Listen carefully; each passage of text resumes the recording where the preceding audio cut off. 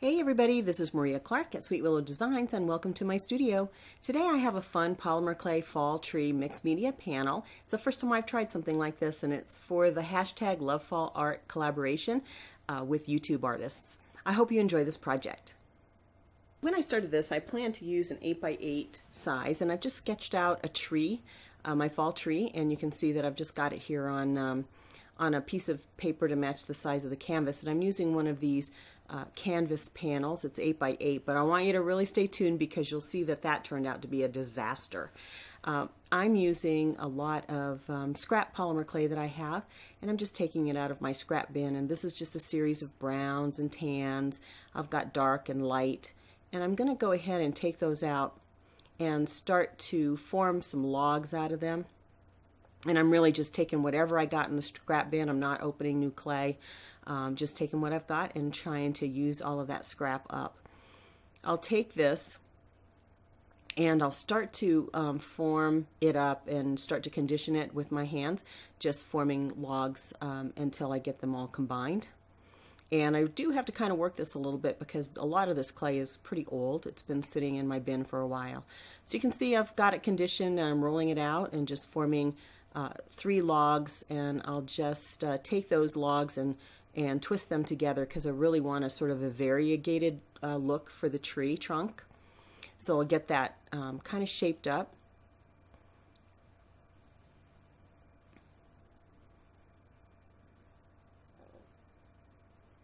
And I'll use my acrylic rod just to get it flattened down enough so that I can get it rolled out through my pasta machine. And I've rolled it out, and I'm just using the hand-drawn picture just to make sure I have enough clay. And I'll just keep rolling it through the pasta machine until I get a gradation and a variation that I like. And you can see I'm going to pretty much use this this sheet of clay. I went ahead and cut the tree out just so I could get make sure that I was good with my proportions. So I've cut the sample out, and then I'll start to cut the clay. So here's the sheets, and I'm just going to use that to start to cut the clay. I'm just going to do the first sort of cut to get keep with the size and the scale, but after that I'll just freeform it. I'm going to pre-bake the tree, so I'm going to go ahead and place it on the panel, but I do want you to kind of see what's coming up because I had a little bit of a studio disaster, but I'm just lightly placing the tree on the panel, and then I'll start to cut some of the other branches from the other scrap clay that I've got, and I'm using the raw edge of the clay just because I like the texture. So you can see I'm just freeforming the branches there, and I'll just place them in a way that I like the way that that looks.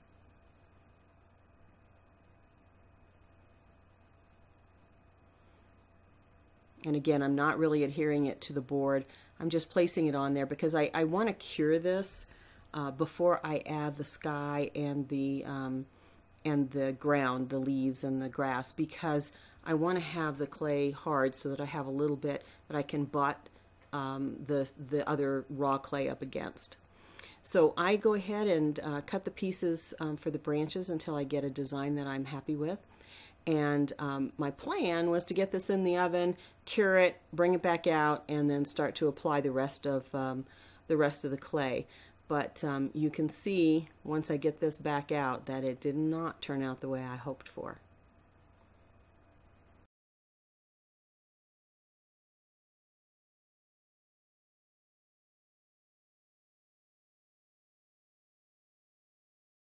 What I'm going to do while that's curing is I'm going to mix up the sky, and just like I did with the tree trunk, I'm just taking lots of different colors of blue and grays and a little bit of purple and white, and mixing them so that I can make a sky that I think is pretty. And I'm going for a kind of a overcast, kind of cloudy look to the sky, so I don't want it, to be bright blue.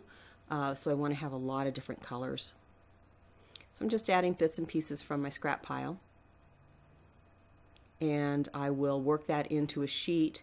Once I get a log, I will roll it out a little bit to flatten it so it can go through the pasta machine easily. You don't want to jam up your pasta machine by putting clay that's a sheet of clay that's too thick. So I do make sure that I've got it really well flattened before I stick it into my pasta machine, just so I can preserve the life of my machine.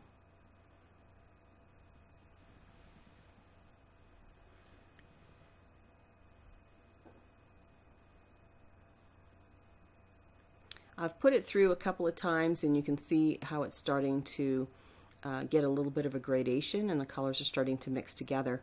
You can choose whichever side you like, because you'll get a different pattern on each side. I'm going to go ahead and put this through the pasta machine at least a couple more times until I get a pattern that I really like.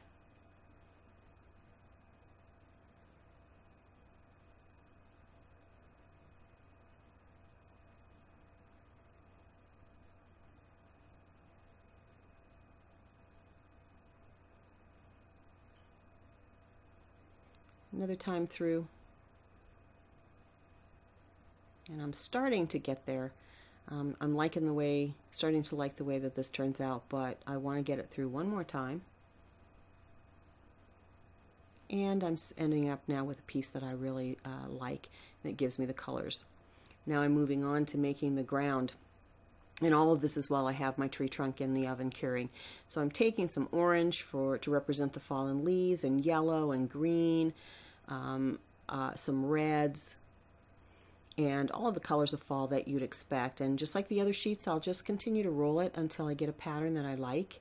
And I'm really liking the way that this looks. That looks like fallen leaves to me, and a little bit of green grass. So there's my sky and my leaves. Now, this is the disaster that occurred. I put that canvas panel board in the oven, and look what happened. It really puffed up, and it's still hot. It's exactly out of the oven.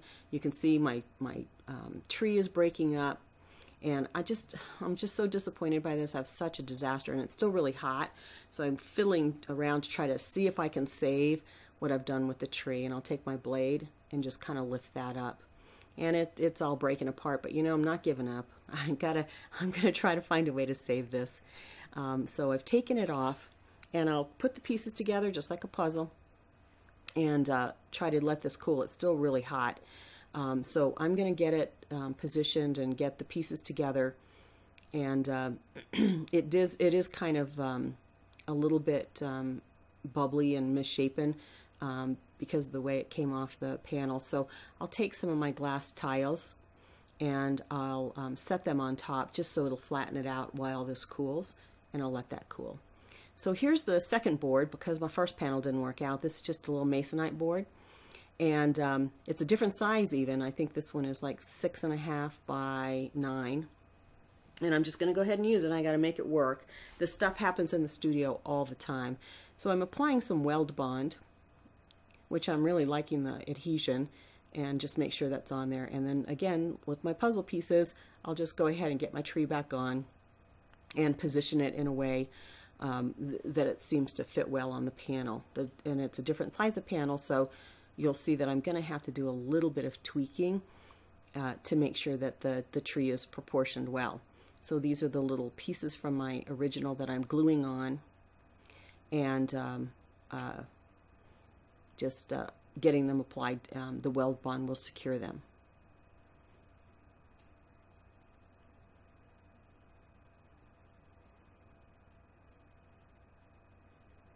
Okay, and this is pretty much the last of the pieces that I had on my original design. When I look at this though, I didn't really think it looked complete enough, so I'm going to create some additional branches from some raw clay. And I've got the weld bond on there, so it should hold the raw clay well. And I'm just freehanding some branches and getting those stuck on there so that I can form the branches of the new tree. And I'll get those all situated, and just till I have a design that I like. And I'm pressing the raw clay up against the baked clay to just disguise any of the cracks, and I'll cut off any excess that I have there. Now I'm going to start to apply the sky, and I'm just taking the sheet of clay and I'm freehanding cutting pieces to fit in, and it's going to go in kind of like a mosaic. So I'm paying attention to how the sky is aligned, and I'm just going to start to fill in all the different pieces with clay. Any gaps that I have, I'll just take a little bit of extra clay and continue to fill it in until it's all, the sky's complete. You can see that it's kind of helpful to have that tree baked because you have a little bit of resistance when you put the raw clay up against it. So it makes it a little bit easier. If this were all raw clay, it might get a little bit mushy and you might tend to lose some of the design. Now that I've got my sky on, I'll just clean up any of the edges. And then I've decided I want a little texture, so I've got a little plate here, and I'm just taking my acrylic rod and running it over the sky. Now I'm going to put that really cool grass and leaves sheet of clay that I've got, add a little bit of extra weld bond to make sure that I have a good grip on the clay.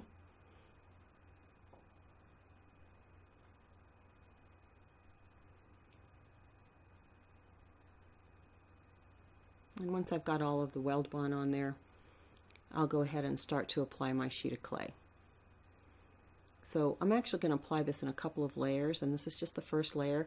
And you can see I'm overlapping the sky just a little bit and pressing it down, and then I'll just tear it off or cut it off as I need to. And fill in all of the sections where I want the ground to be.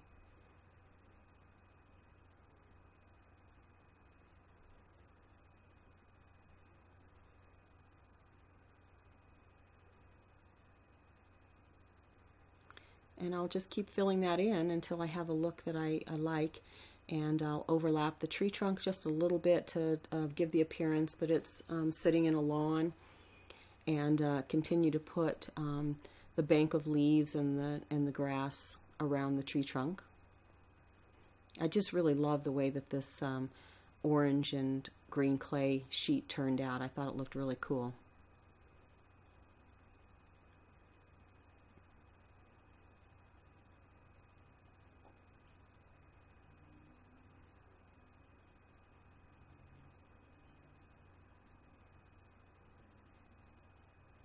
You have limitless possibilities on how you put this together, because your sheet of clay is unique for every single time that you make one of these, or you do one of these sort of mosaic type applications, and you have free reign to finish this however you like.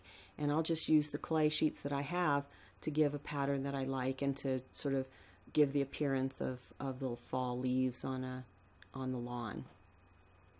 Again, I'm texturing the bottom with a little different texture sheet because I am going to antique this at the end. And then before I put this in the oven to cure, I will clean up all of the edges. Now, I decided that the tree looked a little bare. Since the leaves are falling, I decided to take a little bit of that clay, that leaf-colored clay, and apply a bit of it to the branches. And really, it's just to give a little bit of color and the illusion that there are still a little bit of leaves on the tree. And I'm applying it fairly sparingly. I'm taking one of my tools and I'm just putting a little bit of texture to give the appearance of leaves, just put a little bit of divots. And I'll go ahead and cover this and get this in the oven. Now I've decided that I wanted to antique this so that I could get a highlight here. And I'll tell you honestly, I think I put a little too much on here. But at any rate, I covered it with burnt umber paint. And now I'm just taking a rough sandpaper. This is probably about 320 grit. And I'm going to take all of that extra off. And you can see the finished piece, how it highlighted the texture that I'd put on. And I thought it turned out pretty good for my first piece. So thank you for watching. I really appreciate it, and I hope you enjoyed this. Please leave me a comment, give me a thumbs up. Thanks for watching.